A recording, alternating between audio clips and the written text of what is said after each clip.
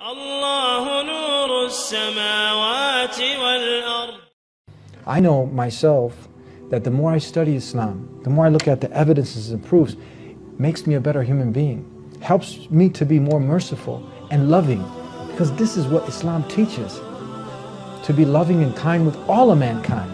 We as Muslims need to be at a higher level, at a higher standard, as the Creator tells us in the verbatim word of God, the Quran, to repel evil with what is better, not worse. And God Almighty has sent the Prophet Muhammad, peace be upon him, as the last and final messenger, who was a brother to Jesus and Moses. They all brought the same message: worship the Creator, not the creation. Do good deeds.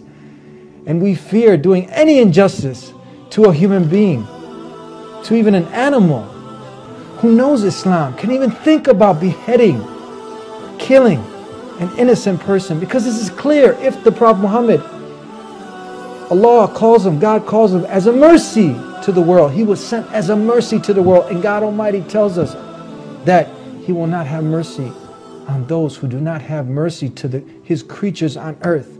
So Islam is free of this, free of terrorism and all these other crazy, barbaric things that people are trying to associate with it.